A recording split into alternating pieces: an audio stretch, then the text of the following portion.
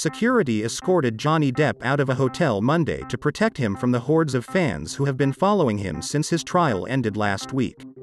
Photos of the actor being guided out of the Grand Hotel Birmingham in England holding a coffee mug went viral this week.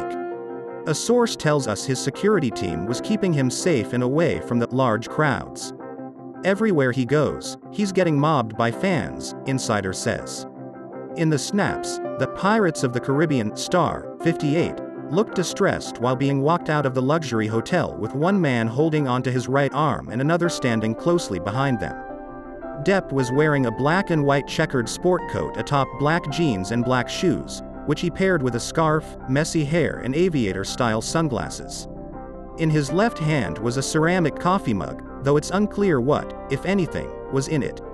Hours prior to the sighting, the actor had dropped more than $62,000 on a lavish Indian feast fit for a legally victorious king and his posse of about 20. The celebratory dinner at Varanasi included authentic Indian dishes, endless cocktails and plenty of rosé.